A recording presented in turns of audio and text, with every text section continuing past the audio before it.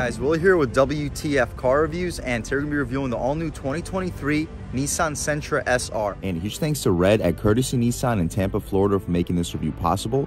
I'll leave a link to our inventory below, and if you're looking for a new car, SUV, or truck in the Tampa area, I would definitely recommend checking these guys out, and ask for Red. And for those of you guys who don't know, the Sentra started off as Nissan's subcompact car in 1982.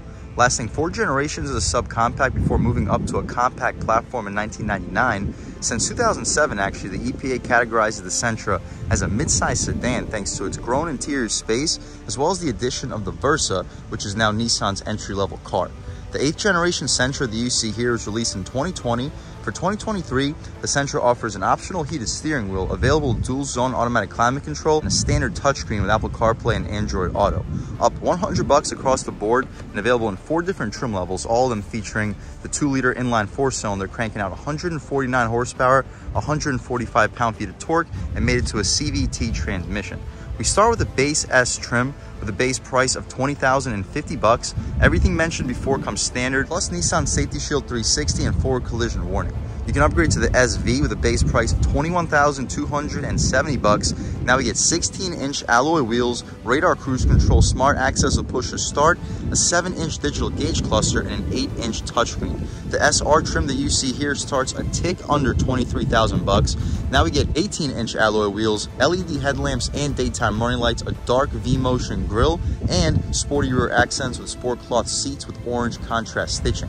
The top trim for the 2023 Sentra is the SR Midnight Edition with a base price of $23,635. Here we get full black 18-inch rims that you actually see here as an option, a full black V-motion grille, black spoiler, and a black diffuser. But here we have the SR with a base price a tick under $23,000. What else we get for that money? Let's jump right in. So up front, I apologize for the location of this video. We were right next to an airport, so bear with me when it comes to the noise. You can see the planes taking off pretty close to me. I'll catch back with you guys in 1 second. But as you mentioned, we have full LEDs for the headlights and an LED daytime running strip, LED fog light down below too, dark accents for the V-motion grille. It's still a chrome V-motion grille, it's just darkly accented. If you want the full black V-motion grille, you can go for the SR Midnight Edition, which is only $700 above this trim. We still have the classic Nissan badge. We haven't been updated to the new modern Nissan badge. Not a big deal. This vehicle not only looks extremely modern, it also has a very friendly base price, considering this is almost a top trim Sentra.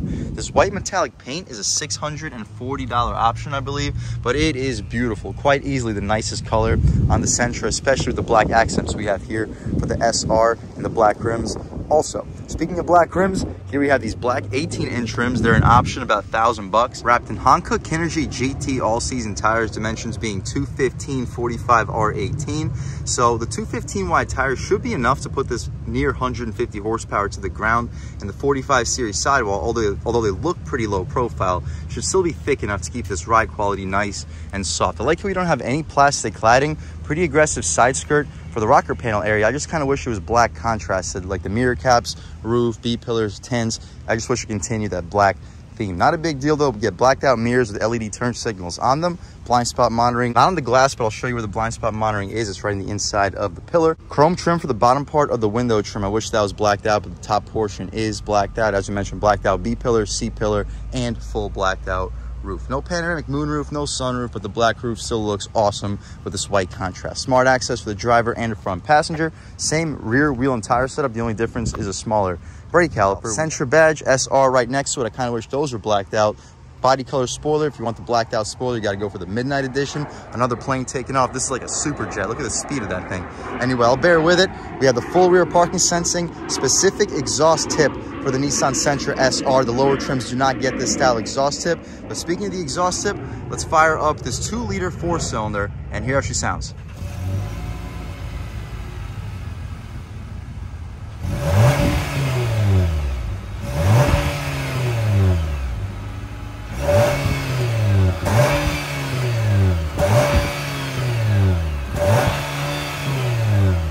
All right, guys, that was the sound of the 2-liter 4-cylinder sold by Nissan for the 2023 Sentra, and it sounds okay. It makes a decent amount of power at 149 horsepower, 145 pound-feet of torque.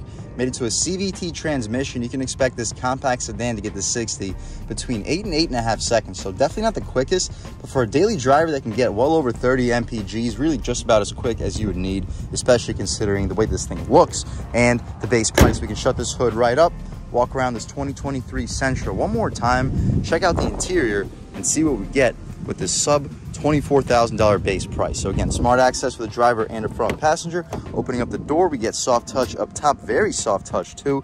Leatherette trim for the center, gushy soft leatherette armrest. This is miles ahead quality-wise compared to the Leaf SV Plus that we just reviewed on this channel. Auto one touch for the driver, power windows for the passenger, lock and unlock 4-way adjustable mirrors, speaker, solid storage. You'll fit a 6-inch sub in there with no problem, and a 24-ounce water bottle to wash it down. Sentra nameplate as we step inside. The seats, as you mentioned, are the sport cloth with orange contrast stitching. Got this like Alcantara material for the center portion. They're not power adjustable, but they're still adjustable for the recline, drop, lift, and slide function down underneath the seat. Taking a step inside, put on the brake, engine start stop, and everything fires right to life. First thing we notice is the steering wheel. Nissan's been killing it with their steering wheels lately. I like the orange contrast stitching we get here for the SR. Solid 10 and 2, 9 and 3 fits great. Flat bottom, full aluminum for the frame of it. Nissan horn area is rubberized. The horn itself, not the most aggressive, but people should still be getting out of your way. Volume and skip controls on the left side, infotainment adjustments on the right side, radar cruise control, voice commands. You can hang up and answer your phone calls. Speaking of the infotainment adjustments, right now we're looking at a digital speedo. The audio is turned off. We can go up and down, check out the speed, average speed with a blank screen beneath that. Fuel economy, don't take that seriously. This vehicle spent most of its life so far idling at the dealership. Tire pressure monitoring, trip computer, and beneath that we have our speed limit sign recognition. Moving over, our audio is currently turned off as we mentioned. Blank screen again, forward collision alert, blind spot monitoring, all can be seen through your heads up. Beneath that, we can see everything that's in front of us once we actually take this car out on the road. Move over, we have our overall settings. You can see everything that could be potentially adjusted here on the Sentra. My personal favorite to look at all times would just be the digital speedo. The tach goes to about 6,400 RPM, coolant temperature beneath that. On the right side, 160 for the speedometer. I don't think this thing can hit 160. I'd be surprised if it hit 140, but it's still cool to get 160 mile an hour speedometer. The fuel level right beneath that. Clock in the top left corner, temperature outside next to it with the fuel level down below the total mileage to the left. The stocks, very satisfying click. Auto headlamps, we have our fog light controls right next to it. On the right side, no auto rain sensing wipers, but of course would not be expected of the vehicle in this price point. To the left, we have our eco mode. I'm sorry for the glare. The sun is pounding on this vehicle. I'll try to limit it as much as I possibly can, but there's really not much I can do. I've already cleaned off the lens. We have our interior brightness, trip reset, trunk release, and the latch for the tilt and telescope right here in the corner. Hopefully you get a good look at the pedals, gas cap release, parking brake, and our hood latch release in the bottom left corner. The dashboard has some faux leather stitch trim running all throughout it. Up top we have hard plastic, but not a big deal. You wouldn't really be touching that area. Some faux carbon trim underneath it, and that faux leather trim continues all throughout the rest of the dashboard. As you mentioned, we get the upgraded 8-inch touchscreen on everything above the SV, and this is of course above the SV. We can see between phone, audio, connections, info, and the overall settings, and we get Apple CarPlay and Android Auto. You press this camera button and it shows us the adjustments for the camera, not the actual camera itself. If you want to check out the camera, put the car into reverse, and here you have it. Not the best resolution, but it does the job. We get guidance lines and trajectory, plus parking sensor. Anyway, charging, we have USB-A and USB-C port, aux port 2 with 12 volt right next to it. No wireless charging pad, but this would be a good area for one. Engine start stop in the corner. The gear select controls the CVT transmission. We have drive and low gear. We'll try, I guess, both of them out. No reason to really check out low gear, but we'll check it out in this review. Carbon trim around the cup holders. You'll fit 24-ounce cups in there with no problem. Nice storage spot for a key. Gushy soft leatherette armrest with the orange contrast stitching. Great area to rest your arm. Storage space is massive. You're fitting a 6-pack of 2-liter bottles of soda. Maybe not 6, but you'll fit 4, maybe 5 2-liter bottles of soda in this. Absolutely massive for a compact sedan. Definitely the largest in the segment. The glove box, if I call that the glove box, I apologize. The actual glove box is also massive. I apologize for the glare. There you go. You'll fit 25 license plates in there with no problem. 2 pairs of shoes if you're under a size 10. Huge thumbs up to Nissan. The materials are rubberized hard plastic outside of it, but very premium above frameless rear view mirror. It is an option, but it's pretty well worth it option. It comes equipped with something else too. I'm not quite sure what, but we'll look at it on the sticker. The interior light is not LED. Sunglass holder, no moonroof here, but the black roof looks absolutely awesome from the outside. Speaking of window sticker, I said I'll show it to you guys, see all the features that I may have missed on this 2023 Nissan Sentra 2.0 SR CVT. You guys can pause, take a look at all the standard features. Base price a tick under 23,000 bucks. Options, $645 for the paint, $260 for the floor mats, $120 for the trunk package, $440 for the electronics package. That gives us the frameless mirror and the universal garage opening remote with the matte pocket lighting. $80 for the door sill plates, $785 for the 18-inch black alloy wheels. $1,100 destination totals us out a tick over 26,000 bucks. Still a great value. Fuel economy 32 combined, 28 in the city, 37 on the highway. That's about it though for the window sticker. That's about it for the front seat in general, guys. Let's hop out back, see how much space is offered back there, as well as the overall quality of the materials. You don't get smart access out rear, but really wouldn't be expected. Again, with a sub $25,000 base price. Up top, hard plastic. To be expected, we get that leatherette trim with orange contrast stitching in the center, aluminum door handle, cushy soft armrest, 2 tiers of storage. You'll fit a 6-inch sub in there with no problem. A big gulp may actually fit in there. Very spacious cup holder, speaker, no nameplate for the back seat, but not a really big deal. The rear seats, the padding goes all the way out to the door frame. Still carrying along that orange contrast stitching with some decent bolstering for a back seat. Legroom, I'm a little bit over 6 feet tall sitting behind my seat settings, and I still have at least 2-3 inches of overall knee room, plenty of room for my head, about 2 maybe 3 inches of headroom. USB-A port. I wish we had air vents back here. We have something blowing on from around the feet area under the seat. I just wish we had an actual air vent that blew directly into my face. Not a big deal though. Again, with the price point, you wouldn't expect all these creature comforts. The features that we actually do get for the money are impressive. Matte pocket behind the passenger seat. The center cubby doesn't get a latch, but you gotta jab your hand into it.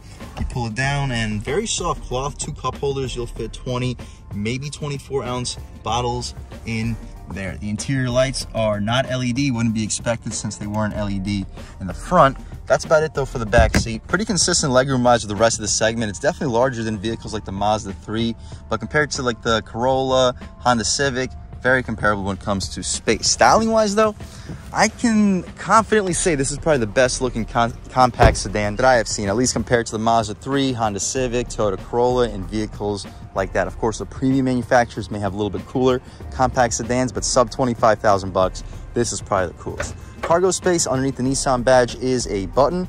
We don't get covers for the hinges, so don't load anything up higher than that because it will crush your cargo, but this opening itself is massive. I can't imagine really anything not fitting in here. I wish my Camaro had an opening a quarter the size of this. Game changer when it's this large. The cargo space in general is large. Check that out. It goes out deep. I cannot reach back of the seat. I'm not even anywhere close to it. The wheel well cutouts are huge. You may be able to fit a golf bag horizontally in here. You'll definitely fit it diagonally. You fold those rear seats down 60-40 split, and I'd expect you to fit up to a 55, maybe a 60-inch seat back here. The floor is huge. It's just the shape of that cutout. Not the best when it comes to a TV, but when it comes to other stuff, I'm sure this is a very spacious cargo space, especially for a compact sedan, which not too long ago was categorized as a subcompact. That's about it though for the inside and outside of the 2023 Nissan Sentra SR. It looks absolutely awesome with the black accents, black roof. I wish the door handles were black. I wish the side skirts were black. If you want to go for the midnight edition, you get the full blacked out grille. But performance-wise, the Sentras are just about all the same. And speaking of performance, let's take it out for a drive and see what it's got. All right, guys, now just about seeing everything we need to see with the inside and outside of the 2023 Nissan Sentra SR. Let's take it out for a drive and see what it's got. My first impressions, though, the steering feels fantastic. I don't know what Nissan's been doing with the steerings lately. All their vehicles feel good. Nissan historically has always had good steering feel in most of their vehicles, same with Infiniti. But since they switched to electric steering racks, that just wasn't really the case. But here with this electric steering rack, it feels on center, direct, and very well weighted. Throttle response feels good, at least that was my first impression. Once you lean into the gas, you'll realize that you have less than 150 horsepower here. And speaking of that, on the gas. Okay. Yeah, I mean, you look down, you're going quick. It just doesn't really get to that speed as quick as you necessarily would hope for. But compared to the segment, outside of like maybe 2 or 3 vehicles, like a 1.5 turbo Civic or a 2.5 or even 2.5 turbo Mazda 3, This is a competitive vehicle in the segment. Those two cars are definitely quicker, but they're also significantly more expensive. For the money, this is a more than quick enough vehicle. I believe the base Civic for 2023 starts at a base price higher than the top trim Nissan Sentra. So for a value, you really can't beat it. Road noise, we're on concrete pavement. We hear a little bit of road noise, but really not enough for me to complain. You can check out the turning radius. We have an airport security officer. Hopefully he doesn't yell at me. I should be allowed to use it, but turning radius is pretty good. Body roll is extremely limited too. No complaints. Okay, thank you. Don't yell at me. Coming out on the S. Okay, yeah. The power is not bad. Definitely can't complain when it comes to power. It's just not what you buy this vehicle for. You buy it for literally every reason outside of power. It looks awesome. You're loaded with tech. The feel is very sporty. If you live in an area where you really don't plan on taking the car over like 50, 55 miles per hour, this is really all the power you can possibly need. Over the bumps, we'll purposely run over this massive bump right here. Wow. 45 series sidewall. These tires, like from the outside, they look paper thin. Yes, the 45s, they're not paper thin. Once you go 40s or below, then you might really start to compromise the ride quality. But these 45s have such a good balance between good handling, good grip, and good ride quality that I'm just beyond impressed. The way the Nissan tuned the feel of this vehicle is so impressive. Check this out. High speed, throw it in just as fast as you can. Oh my God, the body roll a little bit, but not much on the gas. In the higher RPMs, it picks up well. It just takes a while with the CVT to actually get to the higher RPMs. I'm very impressed with the ride quality. I'm very impressed with the sound isolation, features, tech, and looks. Awesome. We could try it out one time in the low gear, just see what changes up. It'll probably just keep us in that first ratio on the gas. Yeah, same thing. Never mind, honestly, it's even worse because it doesn't let you go above 4,000 RPM. So that's a borderline useless transmission feature. I'll just leave it in drive for daily driving. We don't have a drive mode selector here, unfortunately, so what you see is just what you get. But what you get is still pretty good. Throwing it in way faster than we should. The brakes feel fantastic. Steering feels awesome. Whoop. It's a fun platform. The platform is great. I wish they gave us different engine options. Why is it still that the only engine available in this car is a 2-liter naturally aspirated motor? We have the 2.5 from the Altima you can put into the SR. We have the 2-liter turbo, of course, but in that tuning, probably too aggressive for this vehicle. You can detune that 2-liter turbo to like 220 horse, 250 torque, and this car would just be completely different. And I guarantee people are going to buy it. It's the best looker in the segment. The platform is very sporty feeling. If we added a throw-gear engine option, I genuinely believe that this will be the best-selling compact sedan across the board. We'll try out a real-world turning radius as soon as we get the chance. Try out a acceleration run, and I'll catch back with you. All right, guys, real-world turning radius. We can check it out. It is sharp on the gas.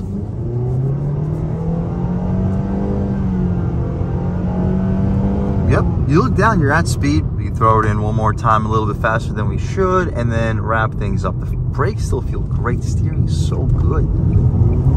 Woo! Nice, and it keeps the traction throughout the entire turn. I'm impressed. This is a fantastic platform. For the money, I'll tell you right now, you can't beat this in terms of value. Out the box, under 25,000 bucks for the base price. The way it looks, the way the interior feels, the way the fit and finish feels when you actually take it out on the road, it's just an unbeatable platform. If they offered us an upgraded engine choice for the SR or the SR Midnight Edition, or even give us like a SR Turbo or something at the top of the line with a base price, okay, approaching 30,000 bucks. What are you gonna say? Okay, 30,000 bucks. People will pay 30,000 bucks for a Sentra with over 200 horsepower, over 230 pound-feet of torque. That vehicle will sell. It'll be one of the sportiest vehicles in the platform, in the segment. And coming from somebody whose previous car was an Acura ILX, and I bought that car specifically because it was just the best performance under 30,000 bucks. Now if the ILX is no longer really performance oriented, the new Integra, it's not nearly as fun as the old ILX was. It's more of like a Honda Civic with more luxury. Now, since that's the case, I think Nissan should definitely throw a turbo in this car, and it will steal a lot of customers from other manufacturers that are charging just absolutely ridiculous markups on their semi-sporty vehicles. But again, overall, if you're looking for a loaded compact sedan, loaded with features, looks incredible, I would definitely recommend checking out the 2023 Nissan Sentra SR. Check out the SV, check out the SR. Both of them are excellent values. The S for 20,000 bucks, you know, might as well spend the extra grand and go with the SV. You get so many more features for that grand, so I'd recommend checking out either the SV or SR. Either way, you can't go wrong. And a big thanks to Red at Courtesy Nissan in Tampa, Florida for helping make this review possible. I'll leave links to your inventory below. And if you're looking for a new car, SUV, or truck in the Tampa area, I would definitely recommend checking these guys out and ask for Red. And huge thanks to all of you for watching. I had a great time making this video. If you're new to the channel, please subscribe. If you've already subscribed, thank you so much. You guys know the channel is just not possible without you, and I really appreciate the constant support. But again, if you haven't subscribed yet, please subscribe. Leave a like too. It really helps me out the YouTube algorithm. That's how these videos get promoted to new people. Leave a comment. Let me know what you like. Let me know what you don't like. Leave a comment. Let me know if there's any specific cars, SUVs, or trucks you want to see reviewed on this channel. Let me know what the trim levels are, and I'll definitely try getting those videos for you ASAP. But other than that, again, thank you guys so much for watching, and I hope all of you have a great day.